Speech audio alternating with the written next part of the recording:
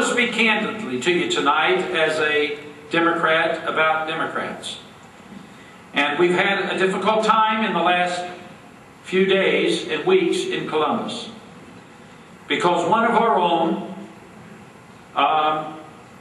did not carry out the responsibilities given to him in a way that was acceptable to the people of Ohio or to the Democratic Party.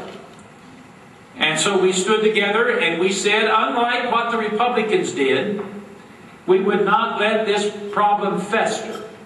We would not let all of our candidates and all of the members of our party be painted with a broad brush.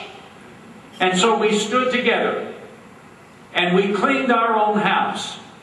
And I think it was the right thing to do. And I think we are now positioned to move forward.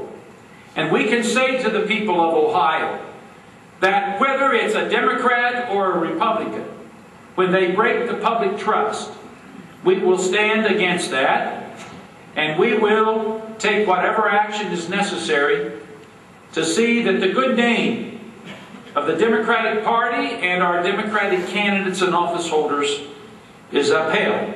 That doesn't mean that we'll always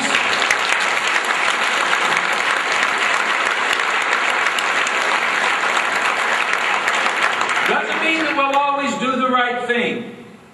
But it means that we must always try to do the right thing. And we must always hold dear the trust given to us by the people when they cast their votes for us.